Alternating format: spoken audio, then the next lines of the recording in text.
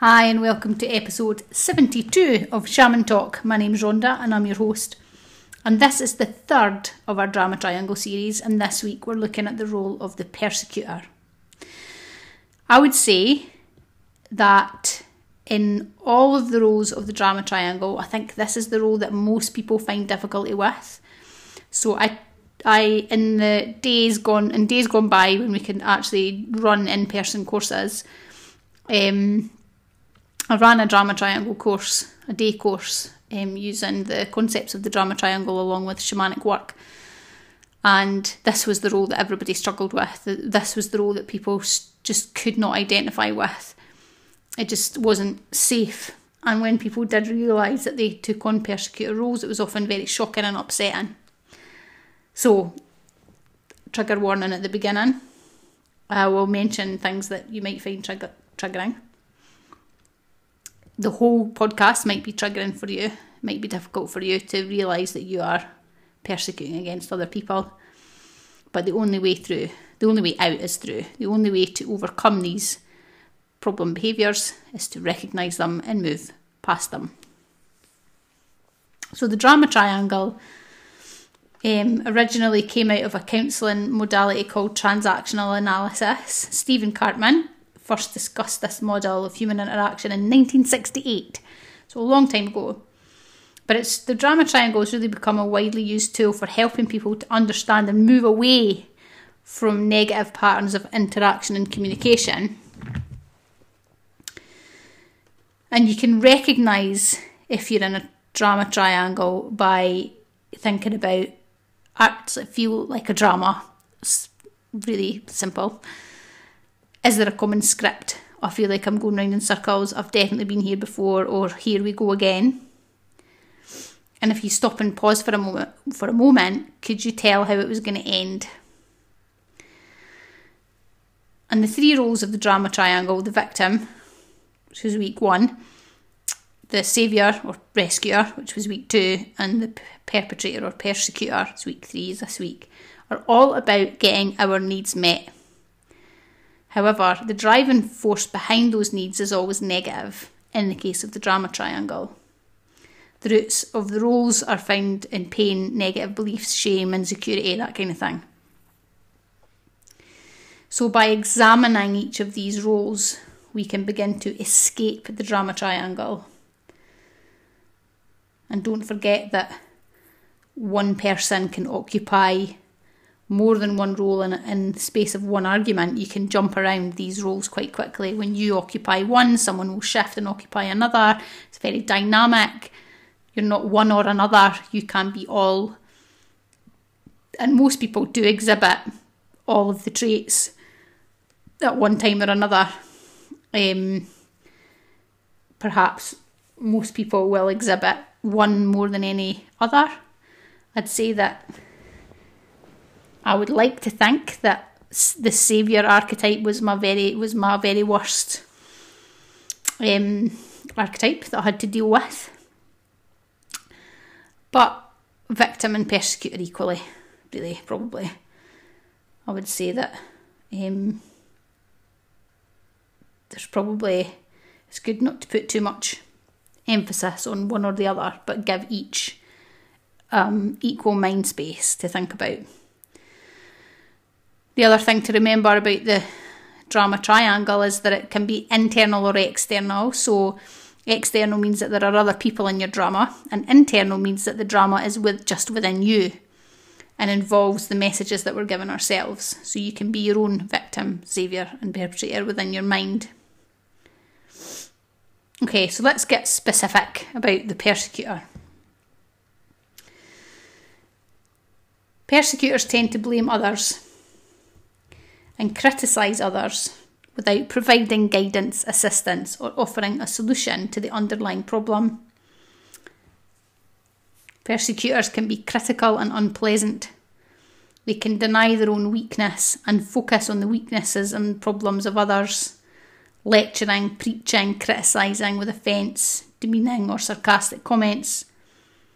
That's how they tend to communicate. Persecutors are often very patronising. Now, later on in the podcast, I'm going to go into some detail about different types of persecutors that you may exhibit those behaviours, or you may recognise in others, or both. So persecutors behave in a way that others are inconvenienced by or suffer from. They discount the feelings and importance of the person who are affected because of their actions, and they cannot usually hear or accept a no. So there are elements of narcissism in the persecutor. And for those of you who've suffered from narcissists, this is probably another... I'm just going to say some things about that now, but it's a wee trigger warning for anybody who struggles with that word. But the word narcissist is overused, or is certainly misunderstood, I think. There are narcissistic personality traits which often match or can be described as persecutor traits, which are different to a narcissistic personality disorder. People with narcissistic personality disorders are rarer than people think, especially as that word narcissist is bandied around so often. We will all have narcissistic tendencies. We will all be on that scale. Occasionally, having a narcissistic tendency is not necessarily a bad thing, especially when it comes to having, if you're trying to kind of gain more confidence in your life or build boundaries. People who you come up against may call you a narcissist for that. It's a very nuanced, difficult area. So I just want to throw that word into the mix, because as I go through some of these descriptions, some of you might be thinking, oh, that sounds like a narcissist. It's certainly narcissistic in its energy, I could say that. So persecutors can be aggressive, angry, judgmental. They can use put-downs, shame and blame, manipulation, or covert put-downs as well. So the same as you can have overt and covert narcissists, you can have overt and covert persecutors. The sideways looks, the silent treatment, the withholding of affection. It's very covert. And a persecutor's motivations are control. I must be okay, I must be better, I must be stronger. And power. If I can feel more powerful than you, then it will prove I'm not weak or insignificant. So let's go into some detail about what different types of persecutors are. So you've got the classic active persecutor, right? They use their energy to get their perceived needs met, which is fine, except that they do it in a way that often others will suffer. So they're loud, in your face, can be physically or verbally aggressive, or deliberately do something to hurt or inconvenience someone else. They tend to blame, shame. There tends to be no support or active encouragement or support from an active persecutor. Okay, so a retaliatory persecutor aims to punish and then experience triumph from punishing. And they're also likely to believe that their actions are justifiable. So, for example, you get your neighbour's car towed because it's parked in the wrong place, rather than just going over and speaking to them about it. So it's that kind of getting back at people behaviour. It can be very passive aggressive. So retaliatory persecutors, for example, might forget to do something for your spouse when you're angry with them. You don't really forget, but you just don't do it because you're angry. It can also be using the silent treatment. Now, to me, the silent treatment is something that I have used to great effect, I have to say, in the past. And it's awful. And I see a lot of men and women using the silent treatment. You've hurt me, therefore I am not going to talk to you. I'm going to withdraw my communication. I'm going to withdraw my affection, and you are going to suffer for however long I choose to give you the silent treatment for. So whether you use the silent treatment or you suffer from someone who uses the silent treatment, it's not okay. So if you are someone who uses the silent treatment as a way to punish people, then something that you can look at. Maybe you can speak to a counsellor, maybe you can read about it. You know, it depends on the how difficult you would find it to overcome that and to communicate instead. If you are at the mercy of someone who uses silent treatment, boundaries. You need to have a think about your boundaries. This is not okay for me. You need to communicate with me. We need to sort this out. Silent treatment is not something I want in my relationships. And then there's a passive persecutor, which is kind of like what we flip into so this is connected to the drama triangle in a big way. So somebody who's passive in their persecution is probably a victim first and foremost, and then flips into persecutor. So it's not punishment, it's not necessarily their intent, but they are willing to discount others at a level that results in their suffering, in the other people's suffering. So for example, a co-worker is so caught up in a personal crisis or a problem at work or something that is a real problem for them in a kind of that victim state, that he creates stress, extra work and anxiety for his workmates. That's a passive persecutor who's probably very deeply in the victim role and then becomes a persecutor because of that.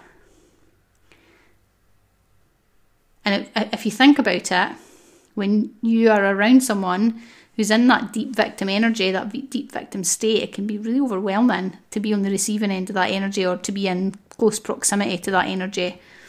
It's not pleasant. And then you've got the persecutor in disguise. And these are the guys that are usually saviours and the saviours that flip. So these are the terribly nice people that may genuinely seem to love and care or do love and care for you. But actually, as we've discussed already in the Saviour podcast, they covertly seek to control and make you exactly as they wish, or to control the situation as exactly as they want to.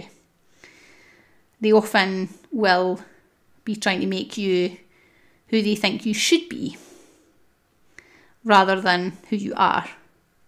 So that's a persecutor in disguise. It can be really hard to spot and understand. And again, this also links to the covert narcissist as well. So in this situation, the victim of this persecutor / saviour will feel confused and angry at themselves probably.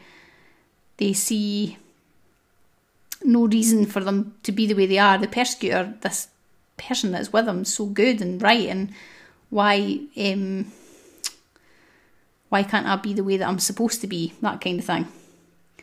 So saviours often jump to persecutor in this way.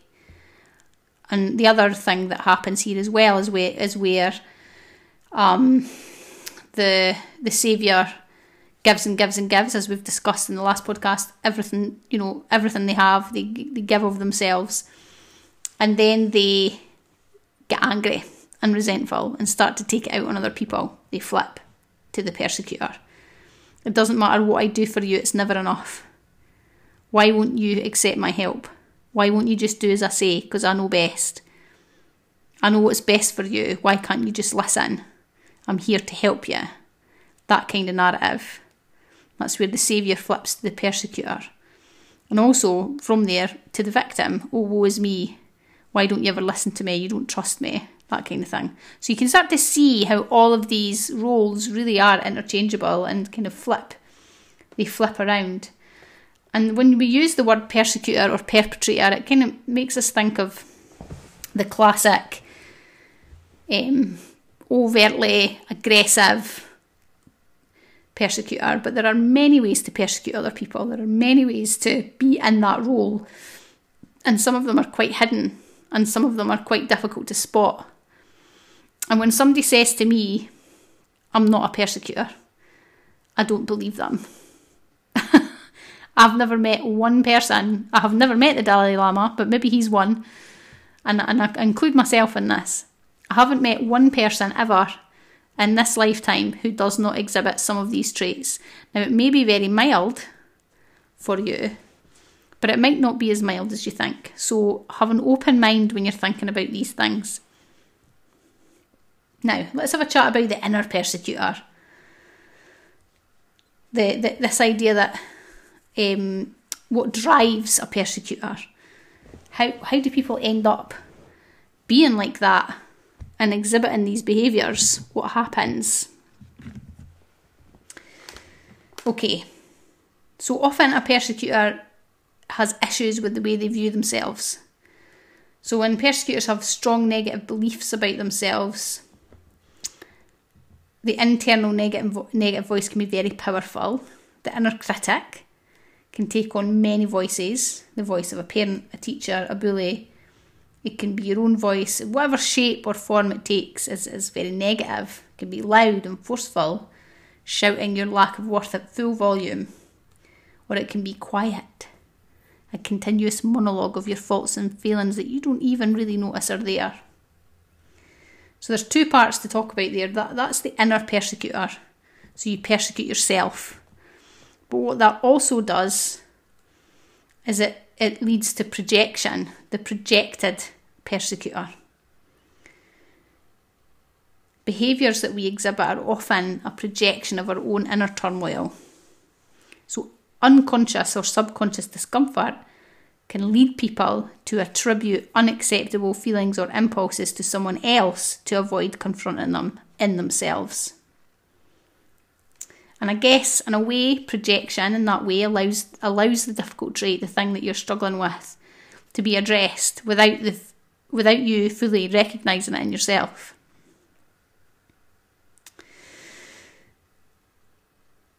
People tend to project because they have a trait or desire that's too difficult to acknowledge. Yeah, that's how that is. So that's often what drives a persecutor. Rather than confronting their own shadow, they cast it to the side and onto someone else. And I guess this functions to preserve self-esteem, make difficult emotions more tolerable. It's easier to attack or witness wrongdoing in another person than confront the possibility in one's own behaviour. And how a person acts towards a target of projection or persecution might reflect actually how they feel about themselves. So, I thought that was quite interesting. One way to start to overcome these things is to think about refusing to be superior or inferior. So all of the roles in the drama triangle require one person to be superior, right, good, or better than another person. Yeah.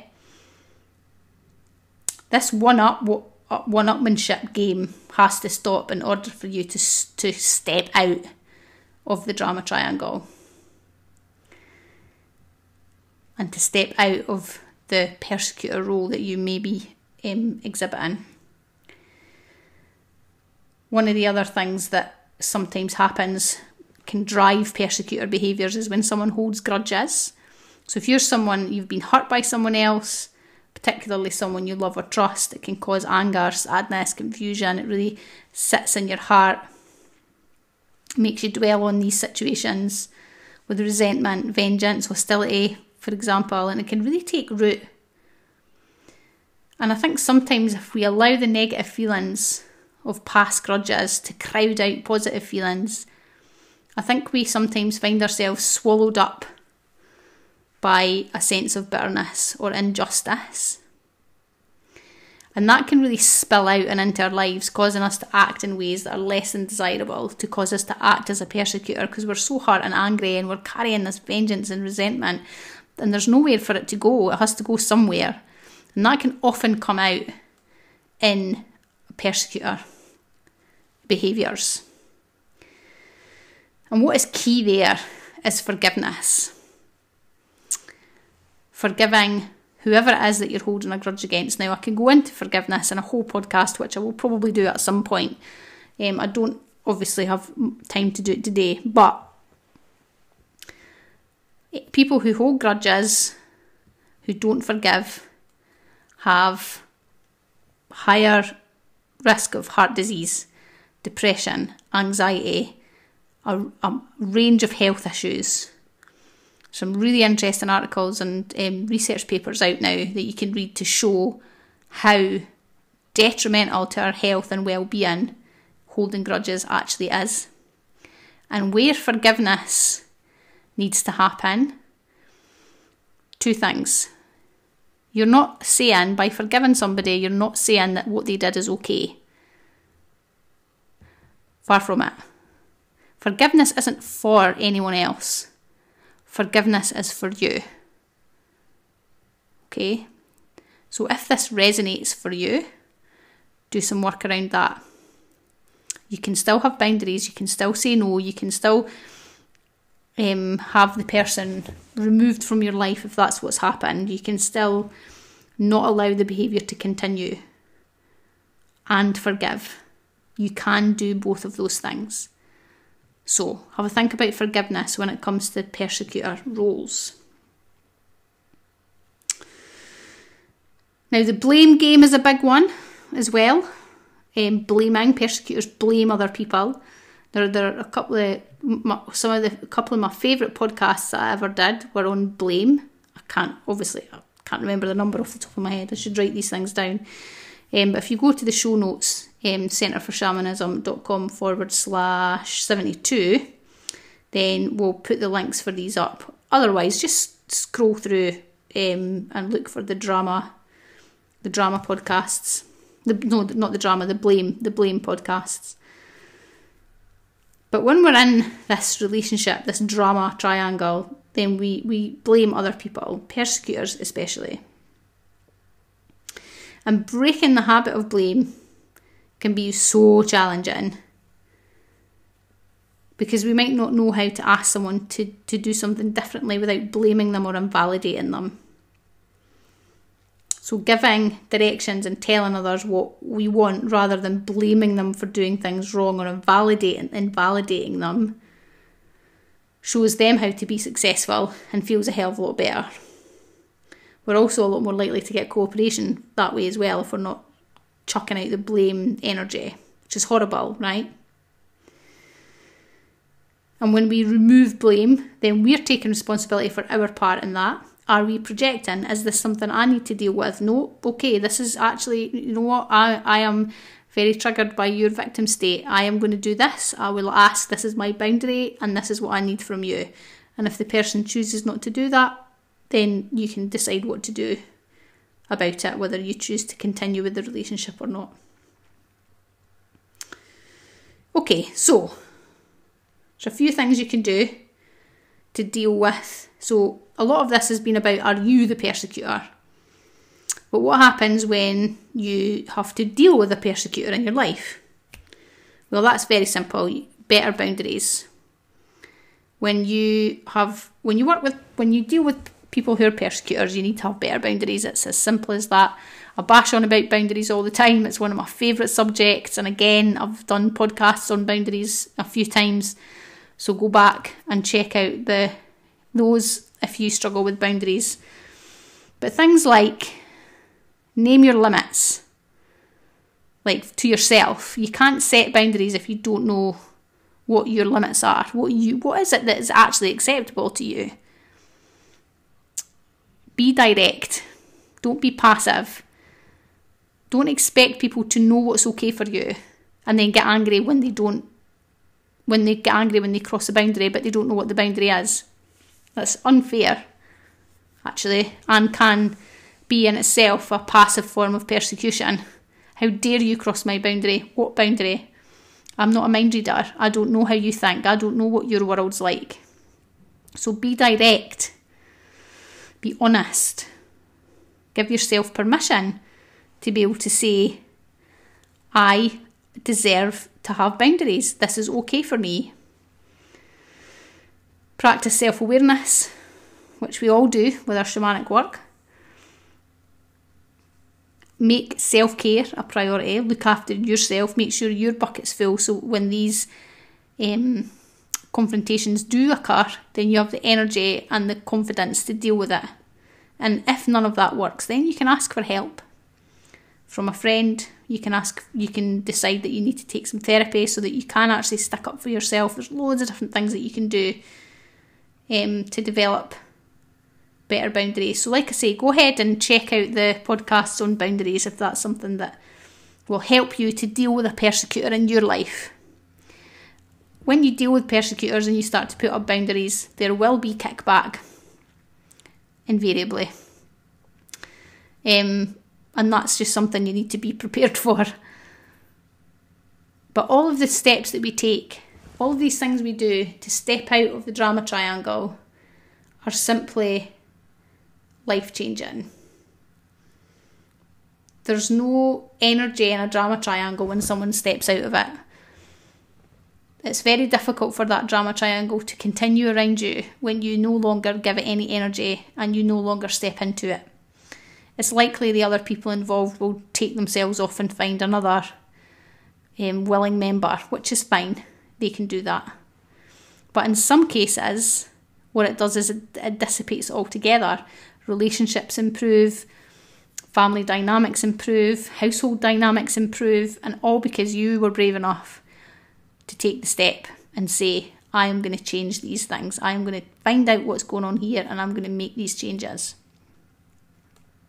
Okay, so in the next section, we will have a wee look at the types of things we can do to support ourselves shamanically with the perpetrator issue. So if you want to get a pen and paper, and I'll see you in just a sec.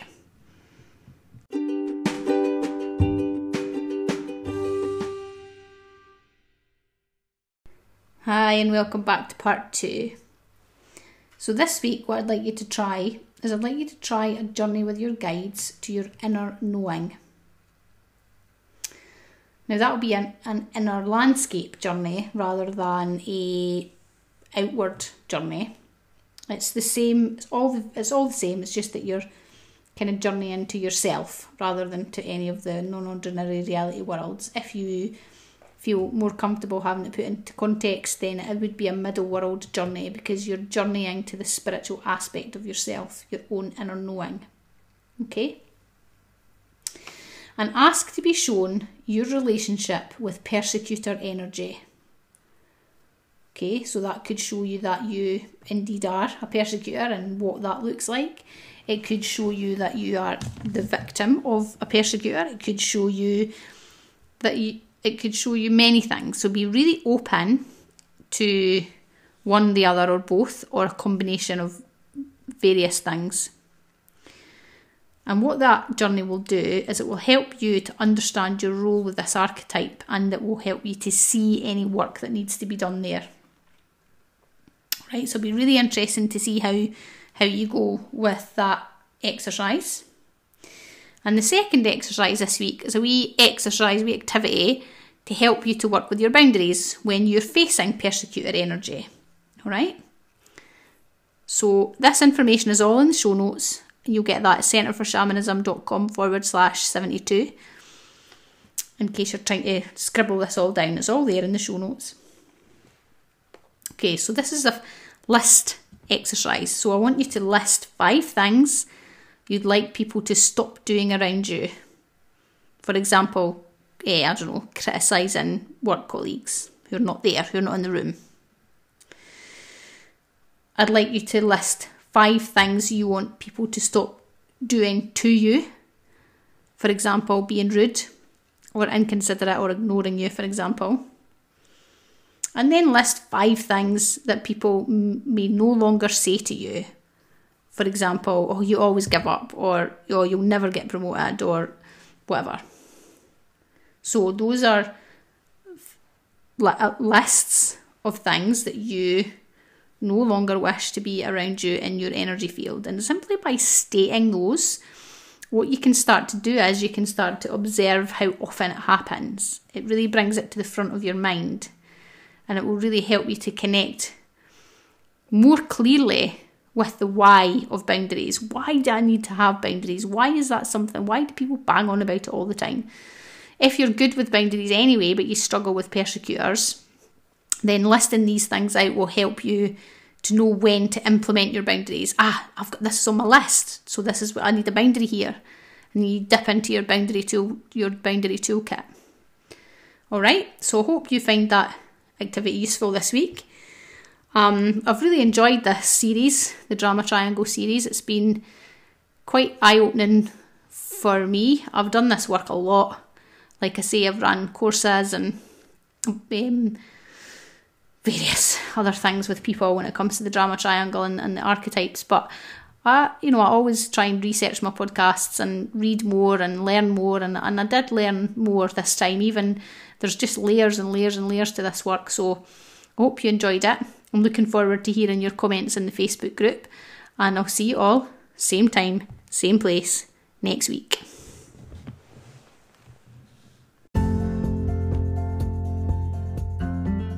One last thing, I really encourage you to join my Facebook community. It's a beautifully safe space to discuss all things to do with shamanism, and you are very welcome to join us in that community there. If that resonates with you, you'll find the link on the show notes for this episode. Much love and have a great day.